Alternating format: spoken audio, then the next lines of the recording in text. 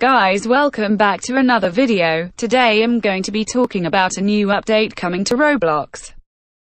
Before we get started, make sure to subscribe since only 20% of the people watching my videos are subscribed. Alright, so everyone knows that Roblox released a Rthro update around 2 years ago.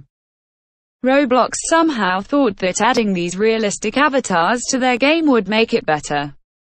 But realistically it was one of the worst updates.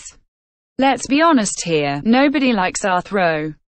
Even with all of the negative feedback Roblox has gotten over the past 2 years, they are still deciding to add more Rthro features to Roblox. So basically Roblox will be adding the ability to layer clothing items on your avatar. It sounds pretty cool actually, but at the same time I think Roblox is getting too complicated and realistic. I miss the old Roblox where there were only avatar items created by Roblox and when there were a bunch of people with a different colored torso instead of a shirt.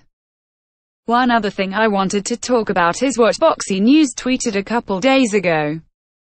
They tweeted a picture of a regular Roblox noob and a Rthro version of a noob. Let's talk about the Rthro noob on the right. You know how Roblox is supposed to be kid-friendly, right? Roblox is adding avatars with nipples, yet you can literally get banned for saying hello because of quote-unquote inappropriate message.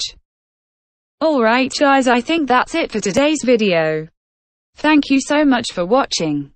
Make sure to like, comment, share and subscribe. Bye.